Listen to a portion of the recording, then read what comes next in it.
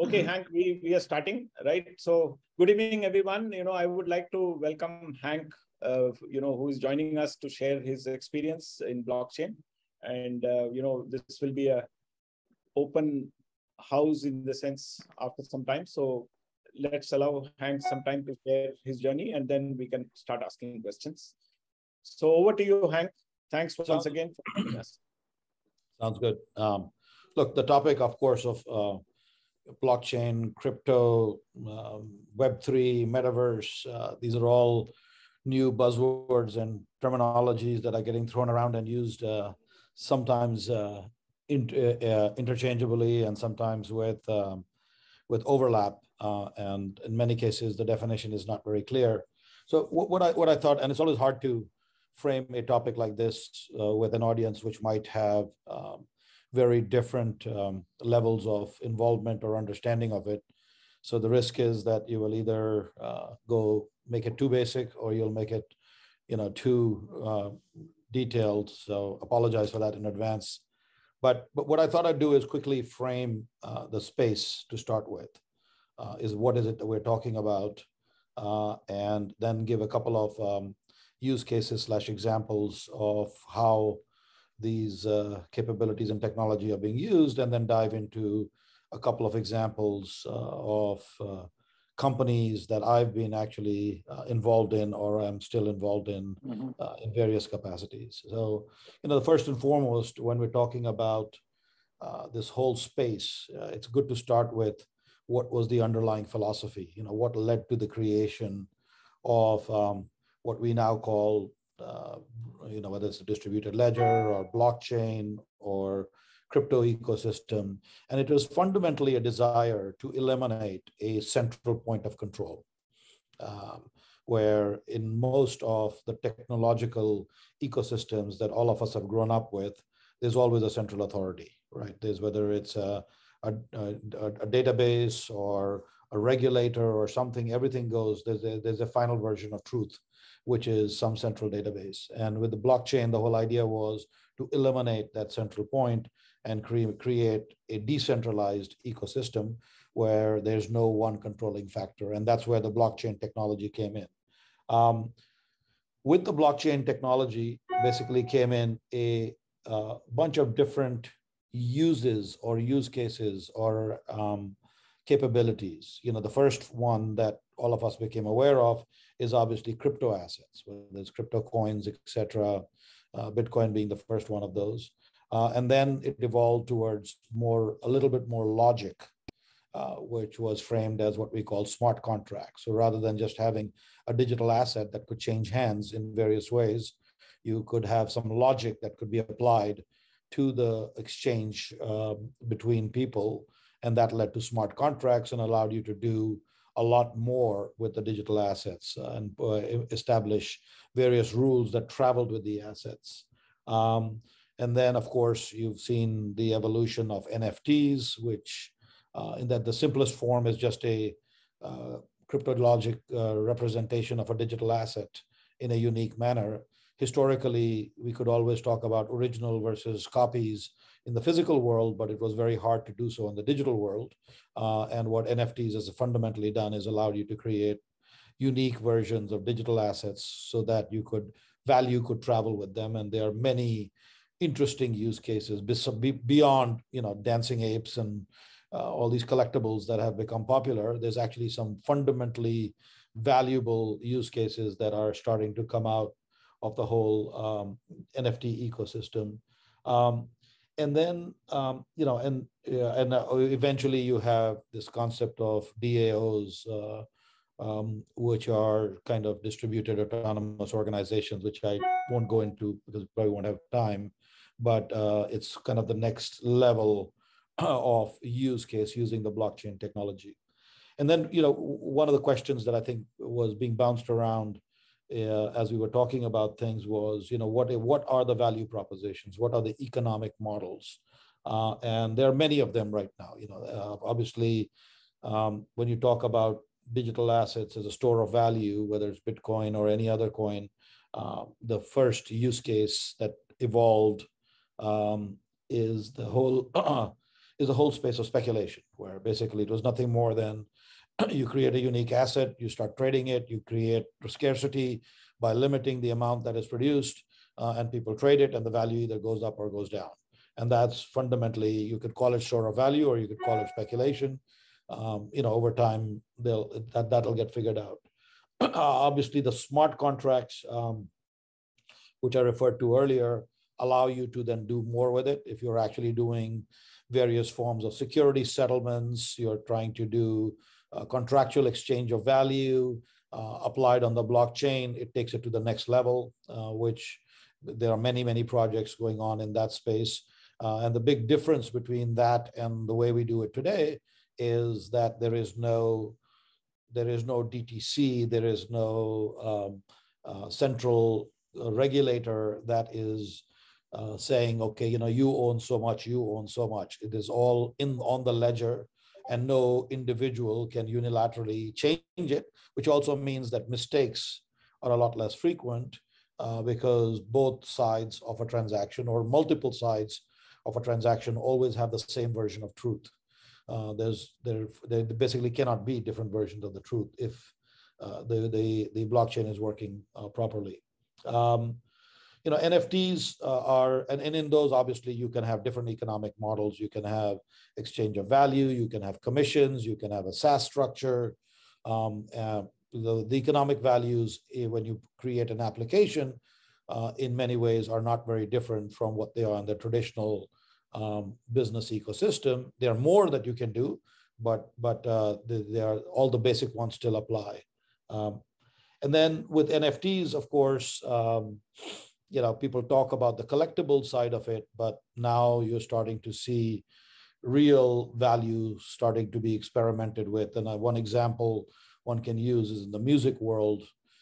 Anybody that's involved in any kind of a creator artist ecosystem, basically the artist that's producing what is being exchanged or shared or sold tends to share relatively little in the economic chain that's created in there. If you look at a musician, they produce a piece of music, and then you have to go to the basically the labels, the distributor, the streaming platforms, etc. And the musician may end up getting a very small portion of the economics of that product, and most of it goes to what's considered to be middlemen in that ecosystem. You can imagine a world where Web3 is now prevalent. Everybody's got their own digital wallets. All of the music runs on a global blockchain ecosystem. The musician produces the music, releases it as an NFT, which is basically accessible to everybody. There's no permissions, no controls. But every time you download a song and you play it, 0.1 cent moves from your wallet, digital wallet, to the musician's wallet. And so it's basically an automatic permissionless distribution with value accruing directly from the consumer to the producer. That's just one example. You can apply it to many such ecosystems that become possible with that technology, which would be very hard to do in a client-server context. Other models that are evolving, I think one of the questions is, how do you make money, and what are the different business models? Obviously, I mentioned speculation.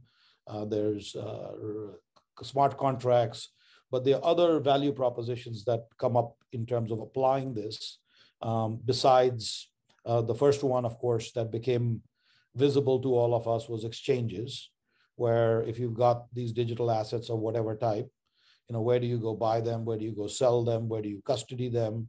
So you ended up with platforms such as Coinbase, which provide both the custodial and trading services. Then as that whole ecosystem propagated further, you had the ability to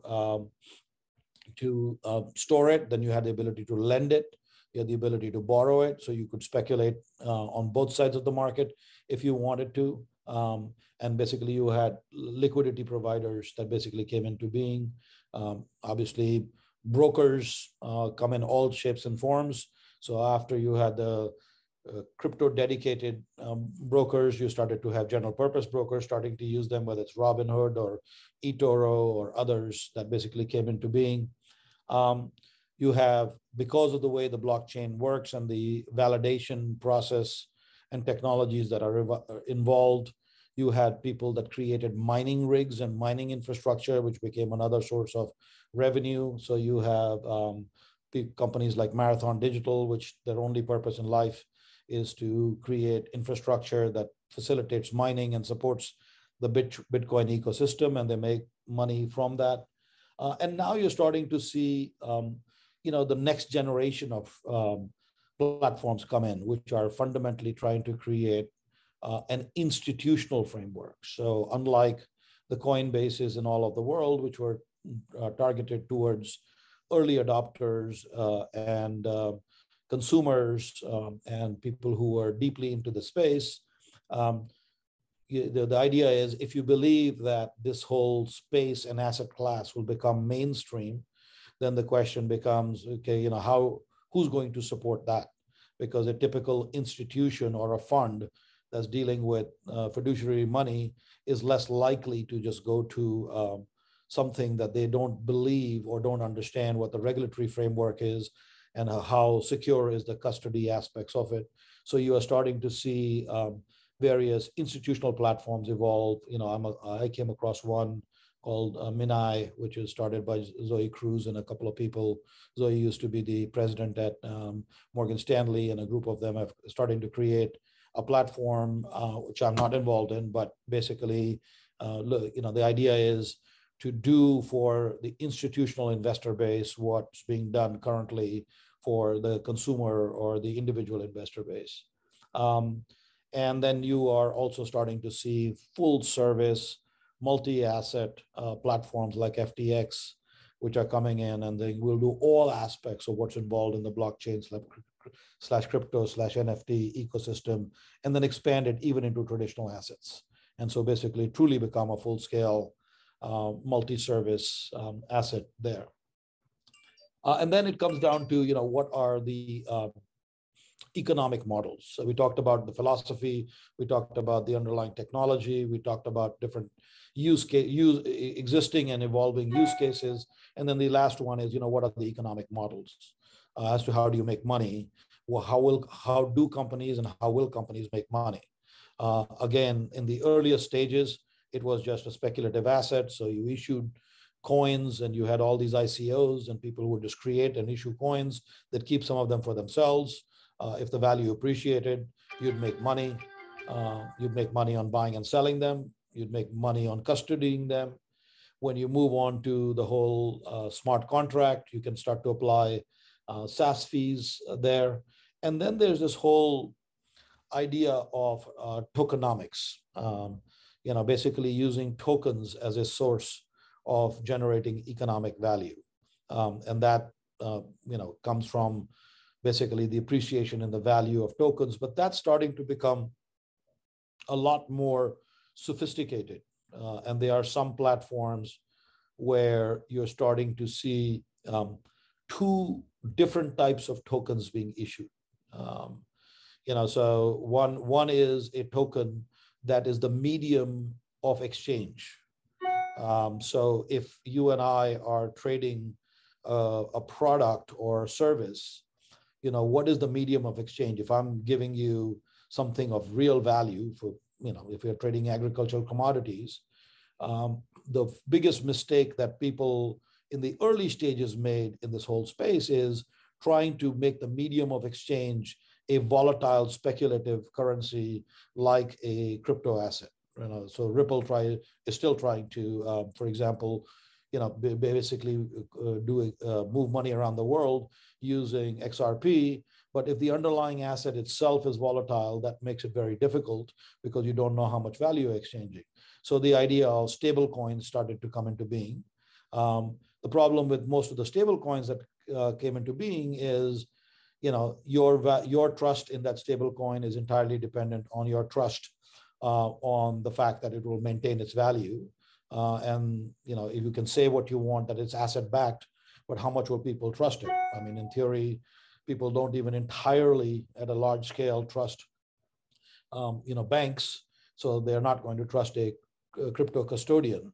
So there's a new generation of providers coming in with stable coins, which are working jointly with central banks, and where the underlying fiat that's backing the stable coin is actually sitting with a credible, not just a bank, but potentially a central bank.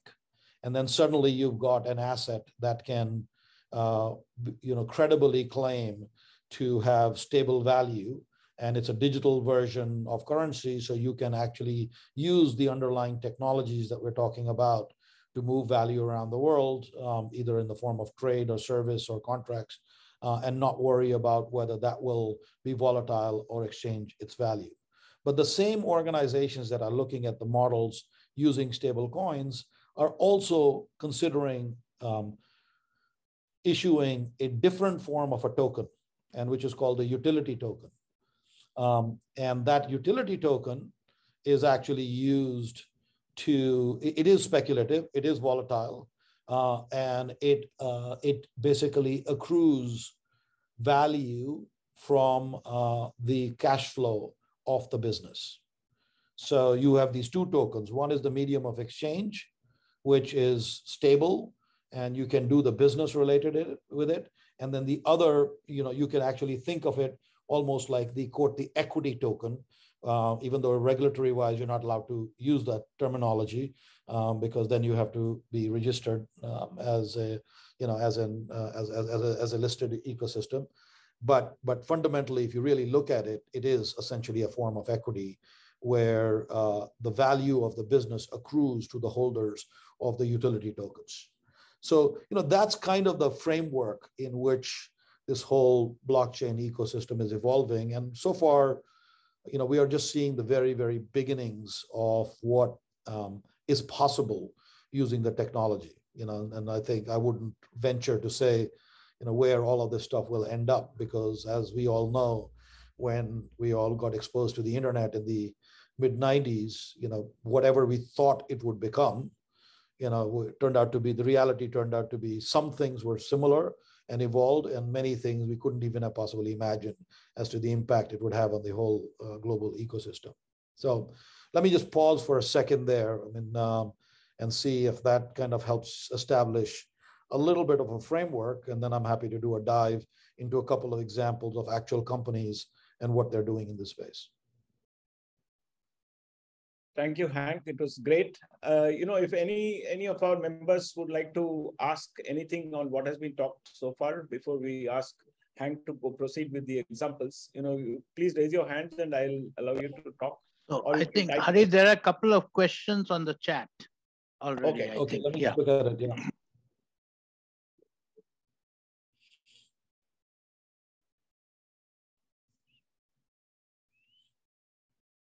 Ajay asks, are smart contracts more applicable in public space when two strangers get into transactions?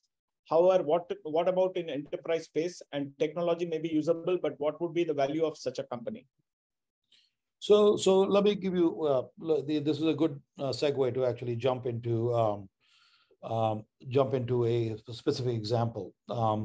One of the challenges with the enterprise space in using smart contracts or even the blockchain ecosystem is obviously regulation, because the minute you start talking about money, there are regulators and governments that have a very strong vested interest, and they don't want money floating around without having visibility into that ecosystem.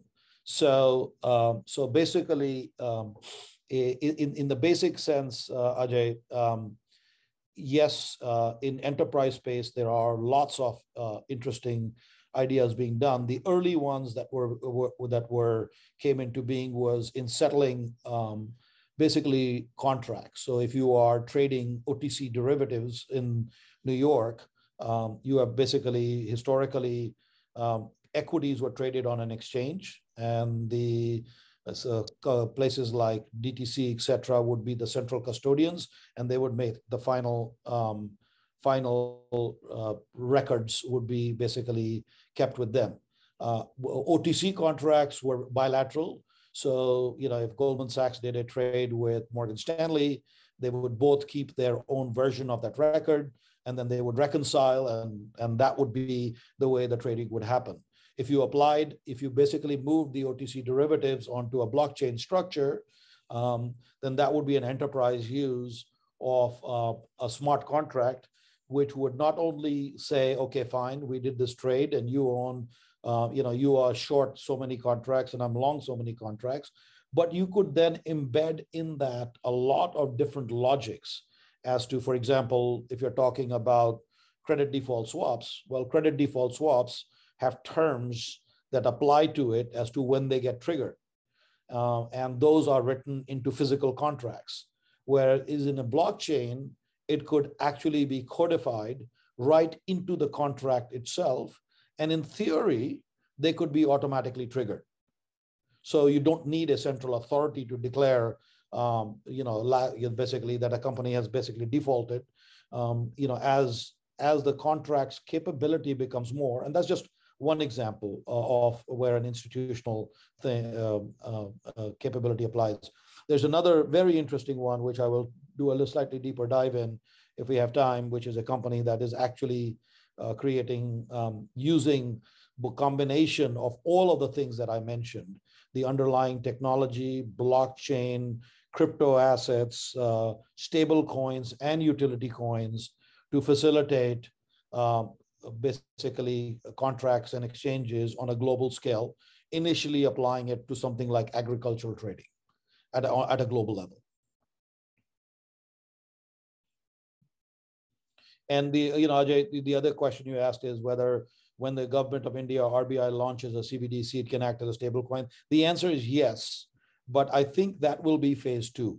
The phase 1 of a stable coin, I've spoken to people. I ran sorry, I forgot to do an introduction, but among many things, at one point I ran a cross-border payments company across 140 countries and had plenty of opportunity to deal with regulators, including the Reserve Bank of India and the Bank of England.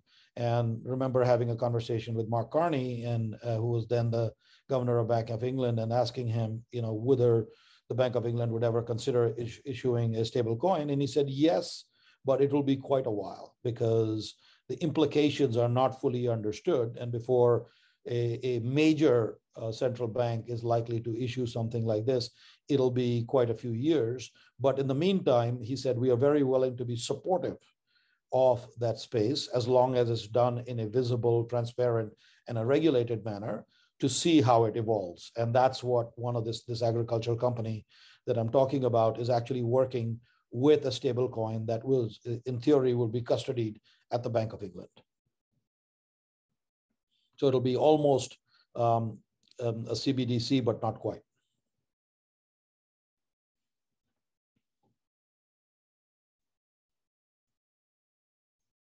I don't see any other question. Does anyone want to ask any other question? Before Hank can move on to the next examples. Yeah, I think I have some question, but I'll wait till the end. After he's finished his presentation. Okay. So I think, let me just use this. There's a couple of companies that I'm involved in. Some of them are more easy to understand and relatively straightforward. So let me just mention those. There's a company called Bridgeweave, started in London by somebody, Akshay Bhargava, who used to be the head of wealth management at Barclays. Many of you guys may know him. He's been involved in many companies and boards in India. And the idea that he and his team were working on was to create an AI-based wealth management platform, which had nothing to do with, in the initial instance, with blockchain or crypto. They created smart AI algorithms that would basically help facilitate consistency in the trading ecosystem and investment ecosystem, and then work with large-scale brokerages to apply that with their agents for the underlying customer. And they worked on these algorithms. They were working quite well. And then along the way, they saw an opportunity. They were getting asked the questions, can these algorithms be applied to, to the blockchain ecosystem? And they basically tested it out and realized that while the traditional investment algorithms that they were using 3, 6, and 9 month timeframes to apply it. And that didn't apply to crypto because the crypto is a lot more volatile. They were able to experiment and apply it to much shorter timeframes, like 3, 6, and 9 hours. And so they are in the process of launching a product which will allow anybody, whether institution, brokerage, or a consumer, to load up a certain amount of value into their wallet and then set certain parameters. And then using these AI algorithms, it will basically facilitate trading on an automated basis within parameters that you set. And I think it's a very simple but very good early stage example that will allow people who are interested in getting exposure to this space to dabble in it without having to do a deep dive and understand, okay, how do I buy crypto assets? How do I do an on-ramp and an off-ramp? How do I trade it?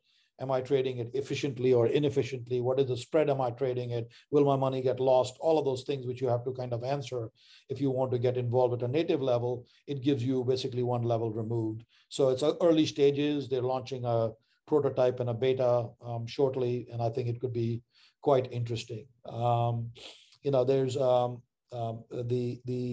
one that I mentioned earlier. There's a couple of companies that I've been involved in the past.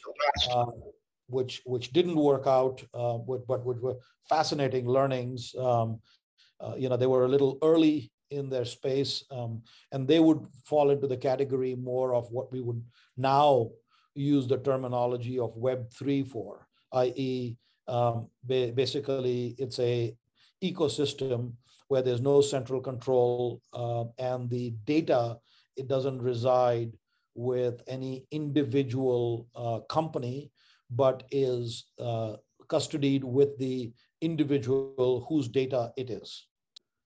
Whoa, so I'm suddenly seeing a lot of new people pop up.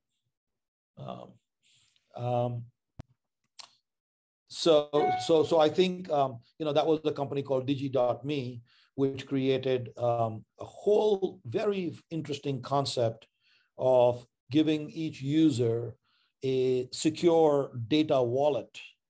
And the whole idea was, no matter what functionality you're doing on the internet, your data would only reside in your wallet. And if a company wanted to come and offer you services that needed to use your data, rather than ask for your permission to store your data, they would ask for permission to operate on your data, which would always stay on your crypto wallet. And the idea that way is you can give permission, you can take away permission, but your data never leaves wherever you store it, whether it's on your computer or on a cloud or whatever, and it's controlled by you forever. And it also, over time, gives you the ability to monetize that data. So I think that's something that is, but that company has I think it was a little early. Maybe they'll come back again, but the conceptually was a very fascinating, and you could spend hours just talking about the use case and value proposition that they were and are trying to navigate. I sat on the board of that company for a while, but I would say, in the scheme of the evolution of Web3 and this whole ecosystem, they were probably a little early.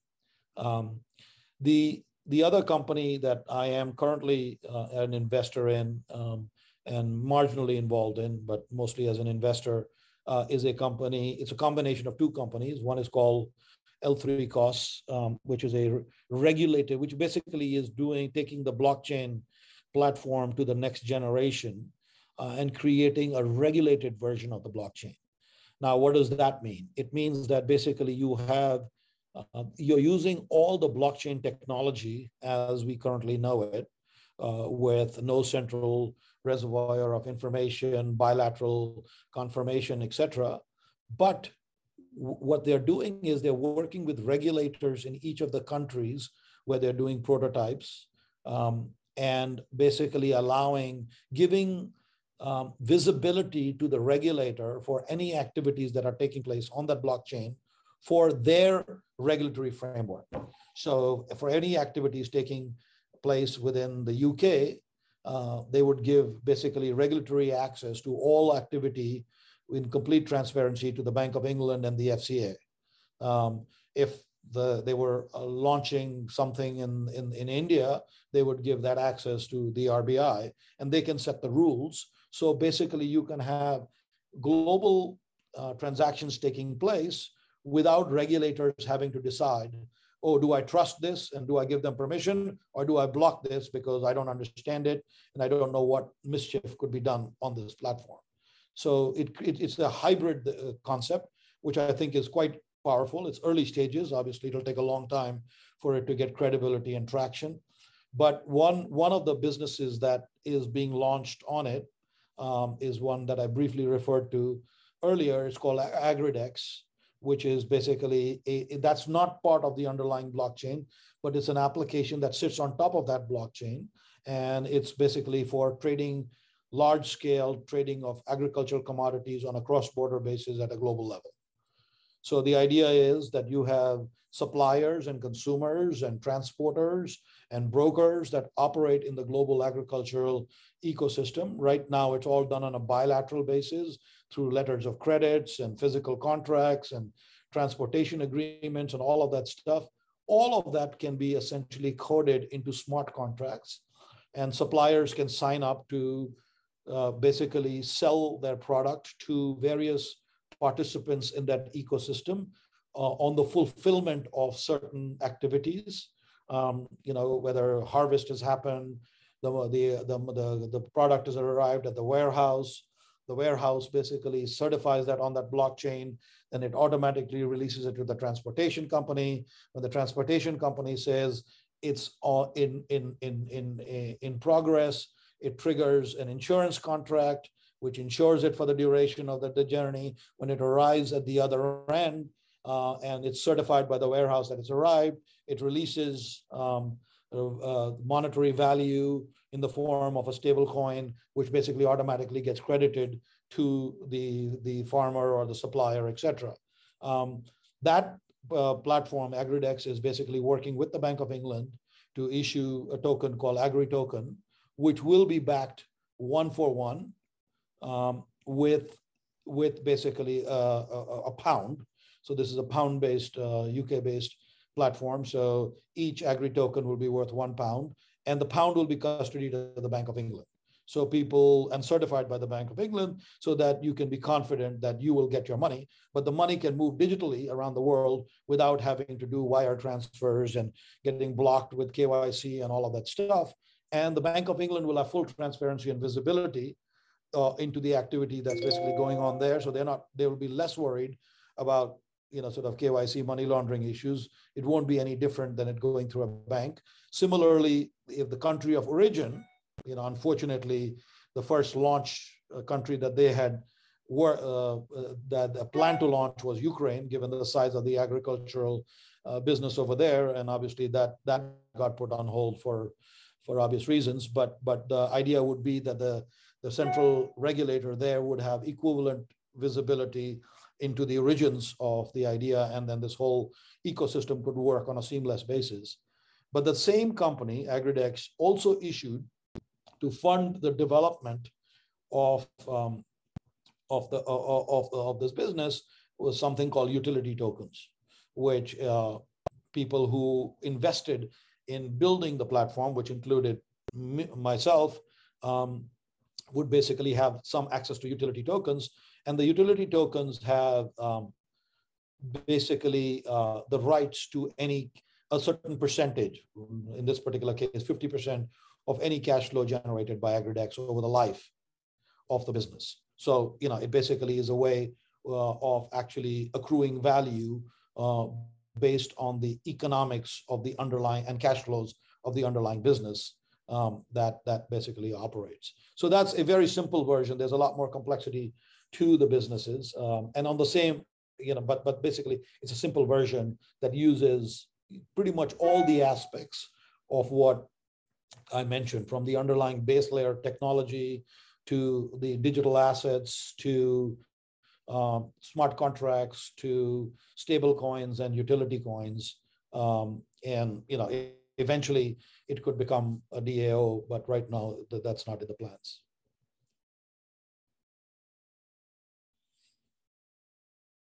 Thank you. So, very much, Hank. We will now open the floor for questions. Please, I know there are some questions in the chat, but you can sort of all of your speaking has been enabled, so you can speak and ask the question directly to Hank.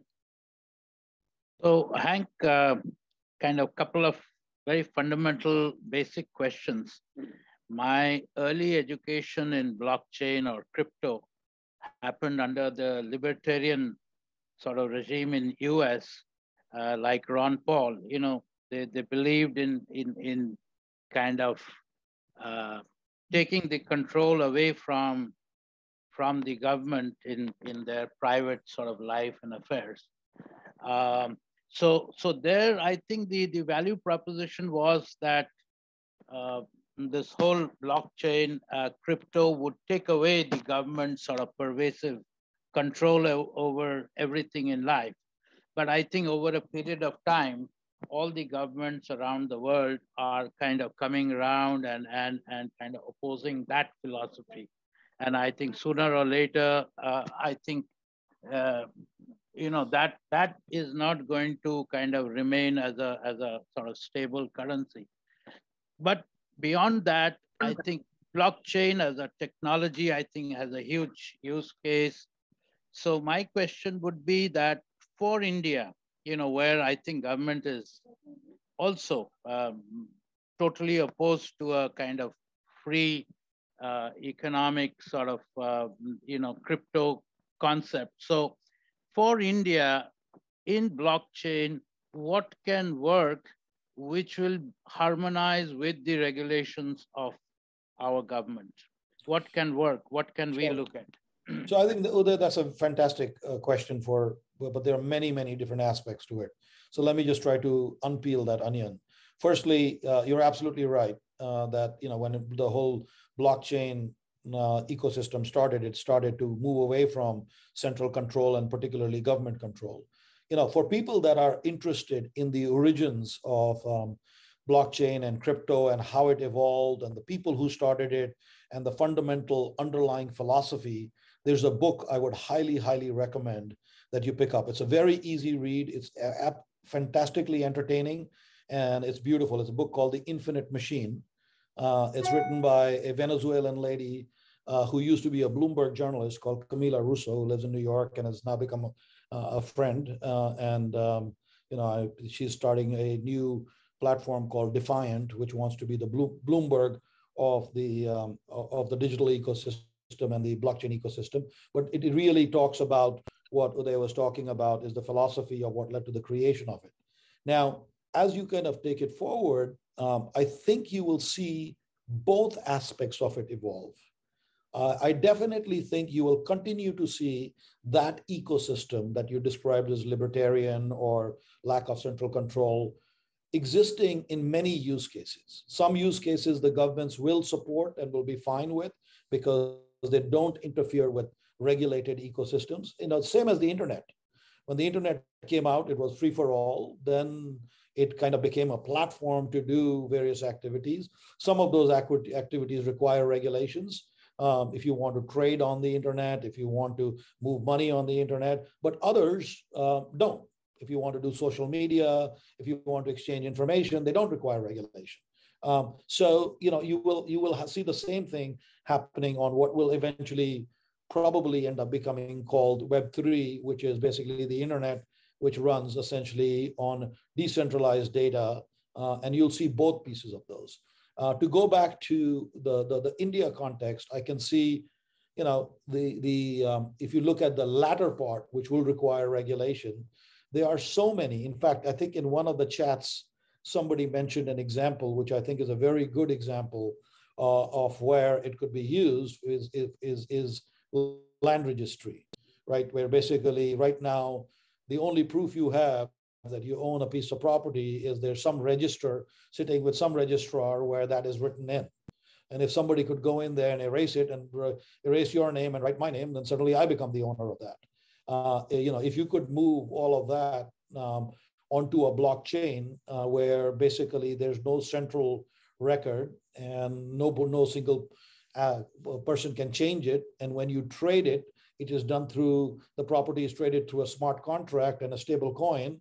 which is essentially regulated, then suddenly properties can change hand with none of this shenanigans that sometimes happen in India when you try to move property around would be possible. So that's just one example of it.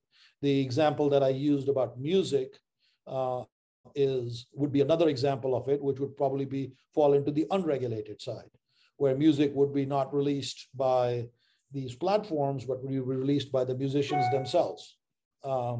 Another non-regulated aspect could be in the art world.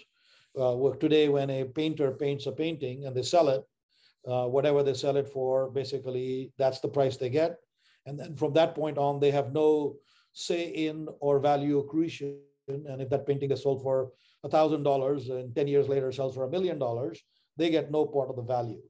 If that painting is sold as a combination physical and digital asset, which are combined, and all the intellectual property rights to that piece of art sit in the digital asset, then you could have it coded in the digital asset that every time this changes ownership, a certain percentage of that value, of the increase in value, accretes to the original artist. So, these are examples. You can go wild with ideas, but they are an infinite number of ideas because the underlying technology obviously is just creating capabilities.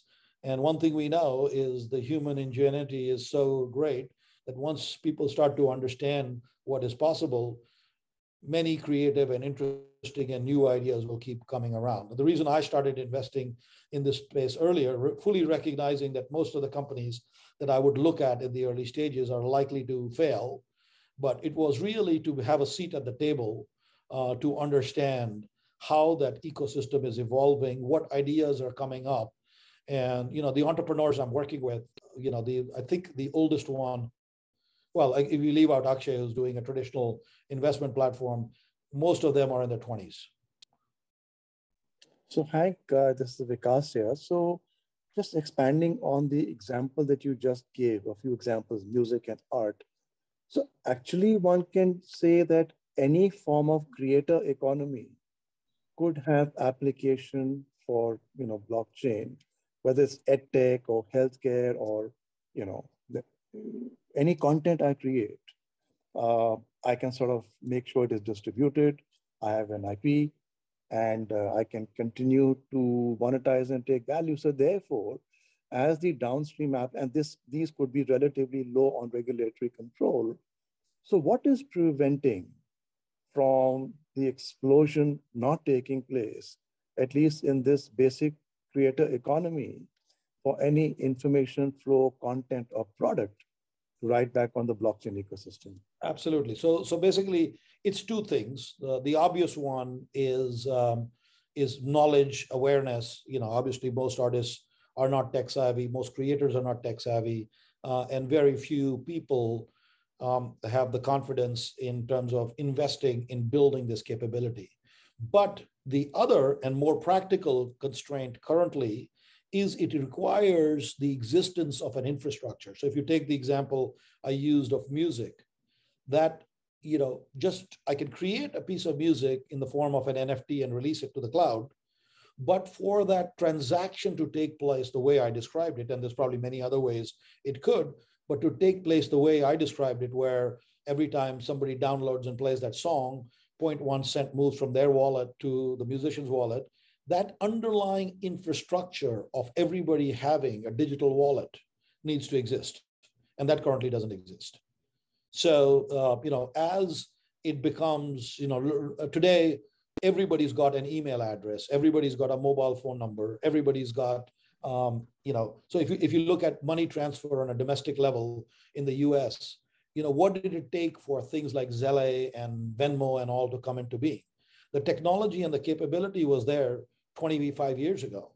But what it took is basically everybody having unique address, either in the form of an email address or a mobile phone number, which could be then linked to their bank account and hence could be used as the token for transferring that value on a reliable basis.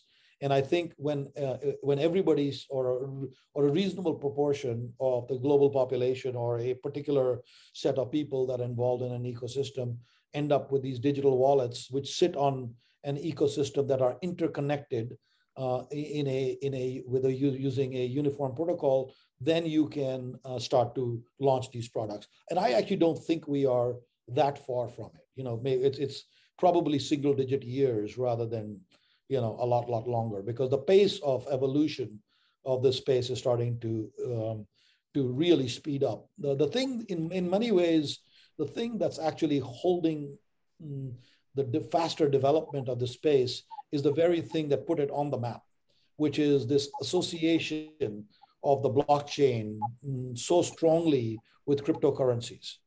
And so many people just think of it as a speculative, volatile asset with the Wild West, as opposed to a underlying technology that was just one implementation of the technology, but the capabilities are much more fundamental than that. Right. So would you say that, as a early stage investor standpoint, one should be looking out for entities that are helping in creating this enabling infrastructure ecosystem? Is it that people can build parts and capture value, or somebody has to come and make this railway network across the country with platforms and stations and coaches before you can cut the first ticket? Or is it that you can have maybe smaller level of build outs and still have value, and therefore one could be looking for such early stage enterprises to invest in? So I think, not surprisingly, because the answer is all of the above. They all have different risk profiles and different timeframes associated with it.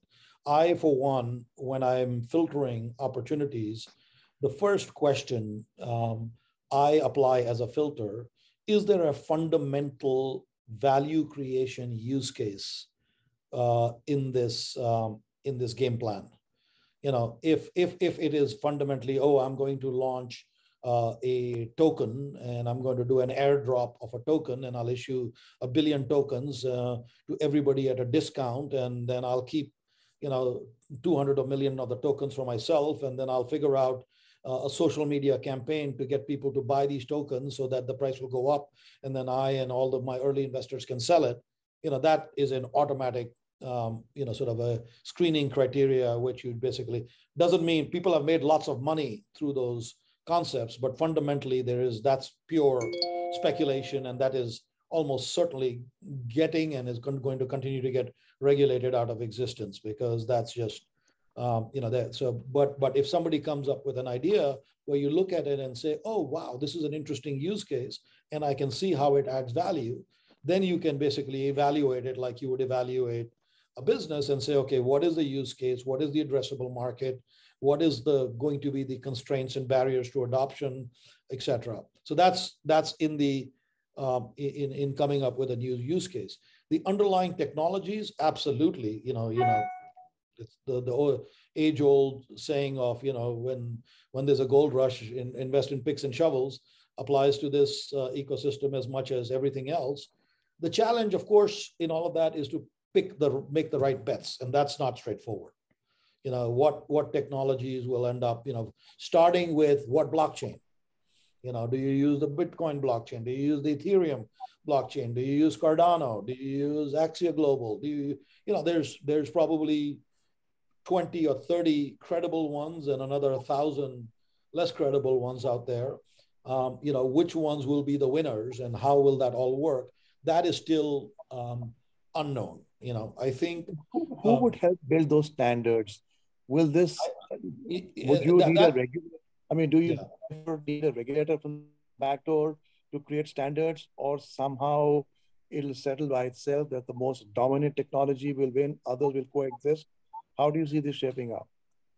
Look, I'll give you my opinion on this, and I'm not smart enough to know the answer to that question. But if I think of it in terms of where this whole campaign started and what Uday was talking about with the libertarian backgrounds, I think it's highly unlikely that these standards will be centrally dictated.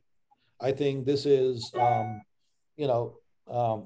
this is basically a consumer/user/eco-driven concept, and the power is the power of the broad adoption by the users themselves. And so it is very much an open source culture. So the standards will be developed just as they have developed in the broader open source ecosystem. And I think the organizations, and again, this, if you have the time to read Infinite Machine, you'll realize how these ecosystems develop. And in that one, basically what Camilla has done is she's just done a deep dive on Ethereum. She followed the founders of Ethereum. Where did they come from? Who are there? How did they come together? How did it actually develop? How did it become a standard? How did it get propagated? How did the technology evolve? And that's just one example. And there are many equivalent examples, but it actually gives you an insight as to how this ecosystem develops. So if I had to guess, I would say it will develop on a sort of a grounds up basis, on a distributed basis. And this concept of, which I didn't touch on, is this DAOs, decentralized autonomous organizations, which essentially become self-regulating, self-controlling organizations without anybody being in charge. And those are the ones that will end up establishing standards. And hopefully, eventually, I don't think there will be a single blockchain or a single platform or a single ecosystem. There's likely to be many, many, many that survive. But the key will be that there will be sort of inter-blockchain protocols that will allow you to not only transact across blockchain for different purposes, but will also allow you to move capabilities and assets across blockchains, whether digital assets, NFTs, all the way to your social avatars in the whole metaverse platform, which obviously is a whole separate topic. But yeah. So Hank, this is Ajay here. Building on to the example of music, I'm just keen to understand, when you talk about infrastructure, can companies or something like Apple Music or Google Music or Spotify, are these the candidates to adopt this technology and disrupt the business model, or it would, in your view, it necessarily is somebody, let's say new Spotify comes up and disrupts the whole thing? Yeah, so I actually think the names that you mentioned are the disrupted, not the disruptors. Because if the model that I actually described comes into being, there will be no Spotify, there will be no Apple Music, there will be no middlemen, and there will be no opportunity to scream off money as an intermediary between the musician and the consumer. So the people will be the ones, will actually be the ones that, for example, the capabilities, just to make it up, don't take this seriously, but just to use as an example, the kind of businesses that will get created will be, firstly, the wallet infrastructure, which will be created as a general purpose, not just for music. It's being created and more will be created. Then somebody will say, okay, the world is ready to receive music in this form, but how do artists attack this space? So somebody will then create a platform and a tool set to allow artists to release their music in the form of a digital NFT. And they'll create a platform and tools that will be focused on servicing the artists in helping them getting their music onto this ecosystem.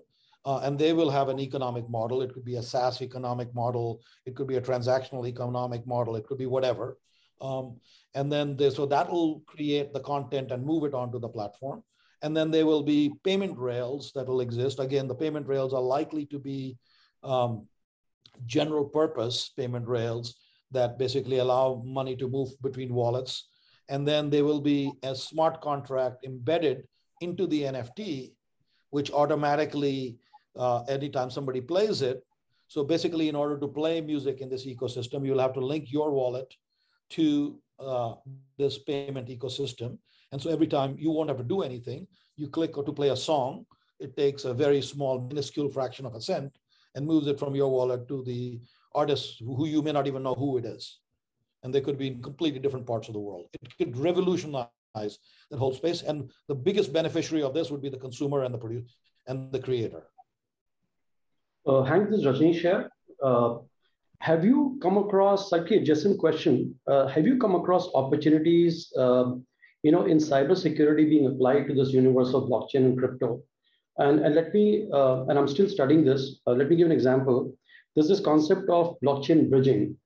And I believe where the tokens are arbitrarily exchanged, I believe those are prone to hacking. So I'm just trying to understand, have you come across such opportunities, because that's again in exploding space. Yeah, so the answer there is that, look, that is probably a very, very significant area that needs to develop in order for this ecosystem to become truly, truly mainstream, particularly at the institutional level. I personally have heard chatter about people talking about the space. I have not personally been involved or seen in detail anybody doing it, but I'm almost certain that there are many people that are kind of looking and working in this space, because all of the bigger issues that one has seen where there's been meaningful loss, unintended loss of value, not from speculation, but from nefarious characters. It's been on the space either through hacking or through errors, where, because that's the very thing that makes this whole platform and ecosystem incredibly efficient, where information, contracts, logic can flow between different ecosystems without the two counterparties knowing each other and knowing where they are, etc. It also makes it very prone to not only hacking, but also to errors. If you send it, if you're doing any kind of manual transfers, anybody that's moved money using one of these crypto exchanges, you got to take the 64 character alphanumeric chain and cut and paste it. And if God forbid you try to copy it manually, the chances of making an error are done. And once you hit enter, there is no going back. If you moved, so when I do transfers, and if I have to move $100, I'll always try to move $1, and then confirm that it actually arrived at the other end, and then I'll move the $100.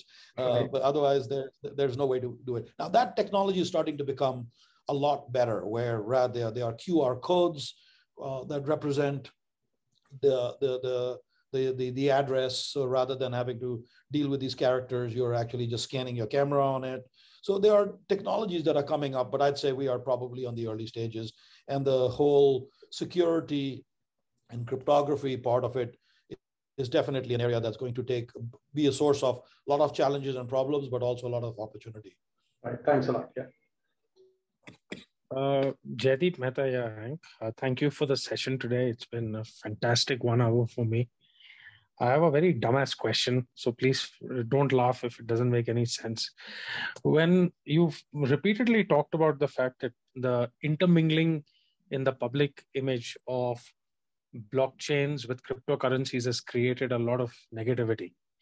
Now, when we look at India, for example, practically everybody on this call will be using UPI-based digital payments on a daily basis, right?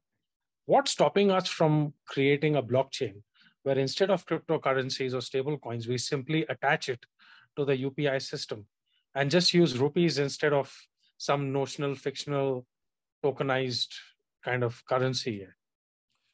It's a very relevant question, and I'm very familiar with UPI. I was actually working very closely with Mr. Hota when the whole concept of UPI was getting established, because I was deep in the whole regulated payments ecosystem back then.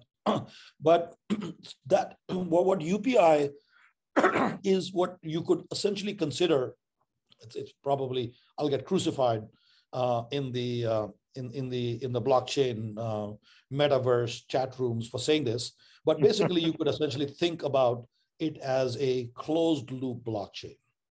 The power of blockchain is that it is open loop, meaning that there is no central authority that is governing who's participating, how they're participating, how they link.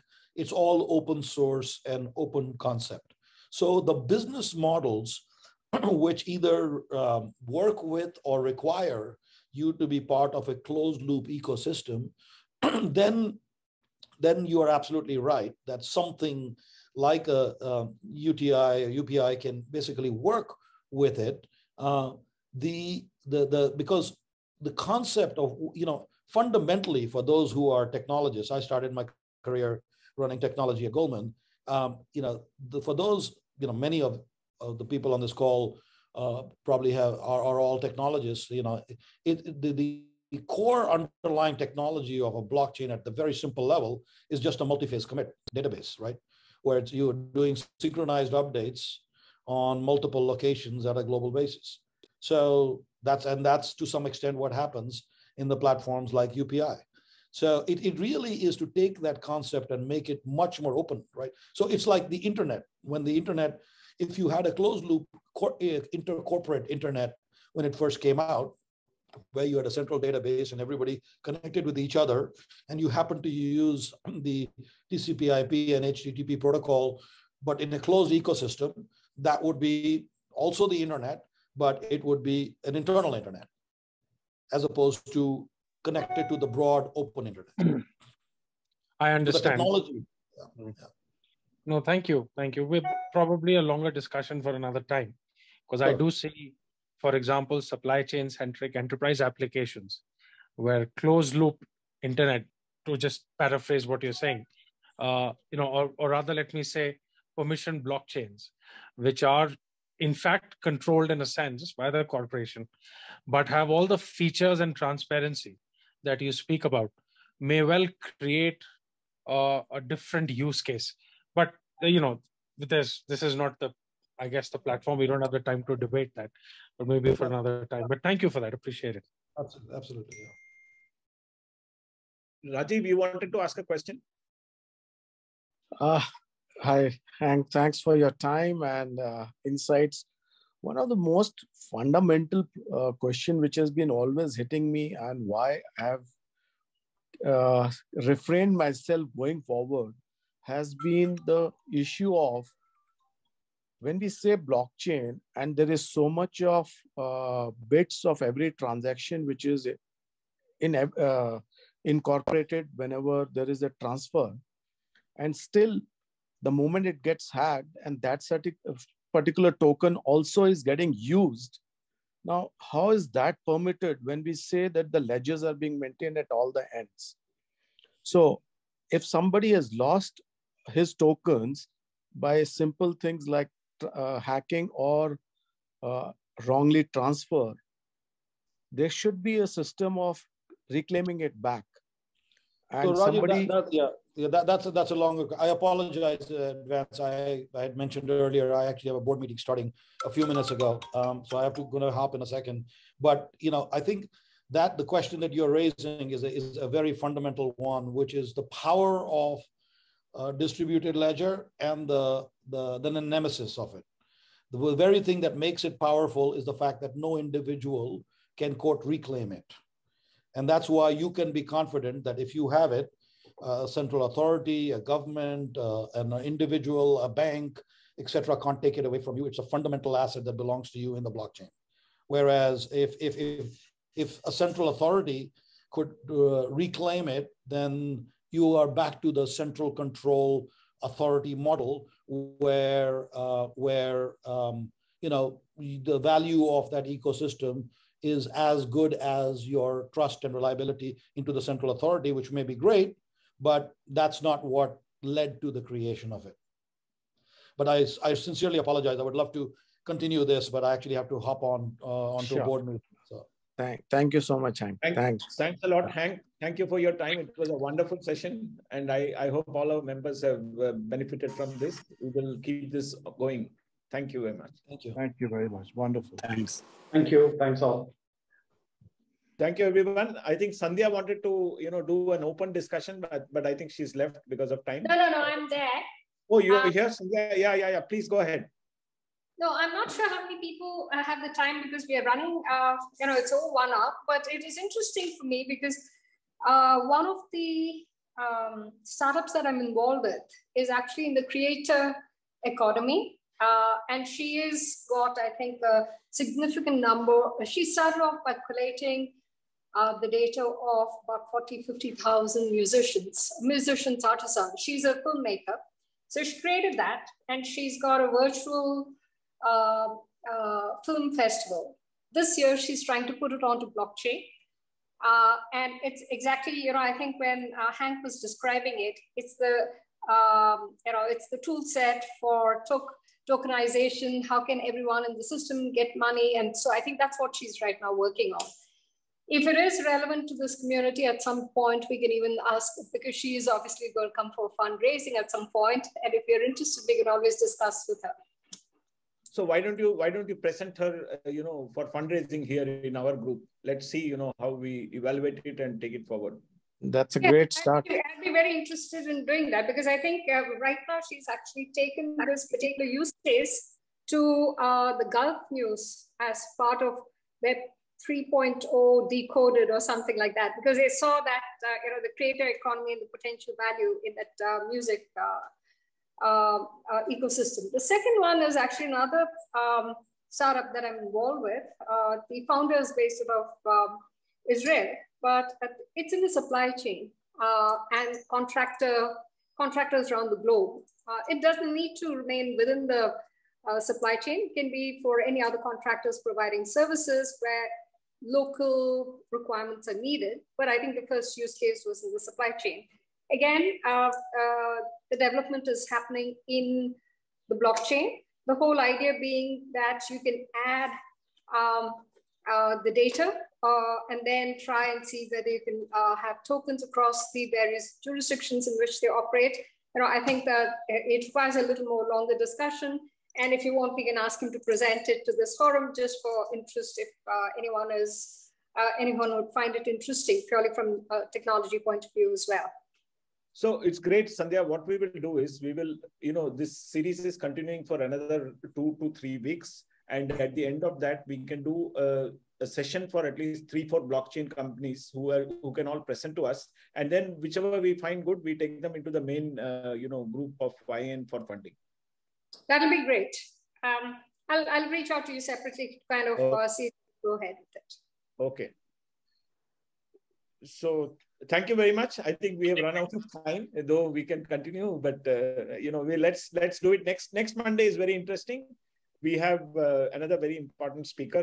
He's done quite a lot of work in blockchain, so he'll bring in a very different perspective. So hope to see you soon next week. Thank you very much. Thank you, Hari. Thank you, Hari, for organizing this. Thanks. This is fantastic. Thank you so much. Very nice. Very good sessions. Thank you.